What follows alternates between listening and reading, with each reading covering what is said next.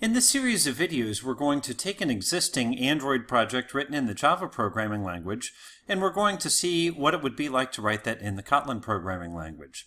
The first thing we need is a Kotlin project. So I'm going to go to Android Studio, choose New Project, and we will call this one Plant Places Kotlin, just like so. Make sure that the package name is what we want. Now this screen is a little bit tricky. If you're on a monitor like mine, you might not see what's hidden down below here, which is this checkbox for Include Kotlin Support. So let's go ahead and make sure that's checked, and then we're going to choose Next. For our versions, we could go with Android 21 or Android 23 or whatever's appropriate. I will go ahead and say Android 23 for this instance. Basic activity is fine. We'll choose Next.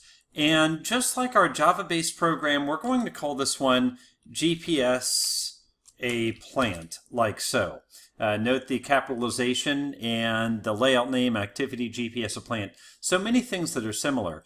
And now I'm going to choose Finish, and we'll let this run for just a moment. It's now creating the project for us, and if I take a look under the Java folder, we'll see the activity that it's created. And sure enough, here is GPS a plant. You'll notice a little different syntax than what you might be used to if you're a Java programmer. So notice that we have a method that's called a function here. You might notice that the way we say GPS a plant extends app-compat activity is a little different. Notice there's a colon instead of the word extends. You can see the onCreate method that we're used to. The parameter variable is a little bit different than what we're used to in Java. You have the variable name, a colon, and then a variable type. The question marks indicates that this can contain a nullable value. And then we see a little lambda expression and so on and so forth. But nonetheless, we do at this point have a program that is written in Kotlin. The only class we have so far is this GPS a plant class, and indeed this is a Kotlin-based class. Now, one thing that's a particular annoyance in this version of, I guess, Android Studio or the Android SDK is this issue that comes up when we target for version 26 or version 27. It has some dependencies that are a little funny to work out. So this is a manual step only required for this specific version. I'm going to double shift and I'm going to say build, and we're going to take a look at apps build.gradle, and I'm simply going to bump the preferred version of the compile SDK and the target SDK to 26 from 27. That means I also need to change a couple libraries here. App-compat, we're going to change to 27.1.1, and support design, again, we're going to change to 27.1.1. Hit save, do a Gradle sync, and if all works well, this little warning will go away. Now, after refreshing, we see build successful. I can go ahead and show this in an emulator to just make sure everything's working as expected.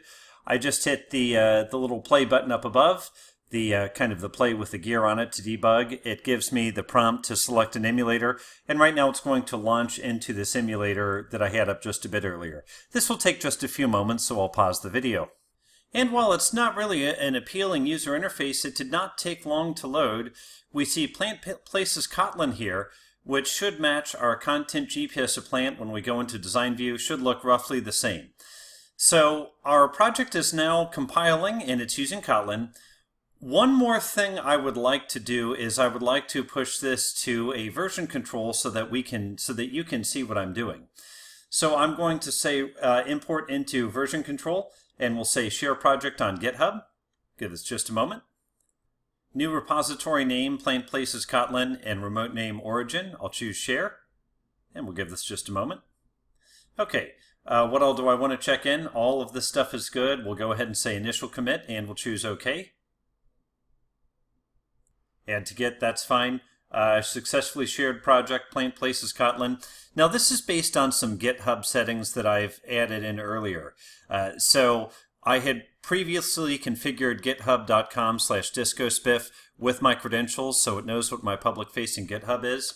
But nonetheless, if you go out to this public-facing GitHub, you can now see this initial commit, committed just 33 seconds ago exactly. And this is where I'll be pushing commits after every couple of videos that I record.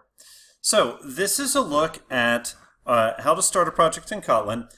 In the next series of videos, we're going to add a layout, and then we're going to use some Kotlin Android extensions to access the widgets from that layout. I look forward to seeing you then. Thank you.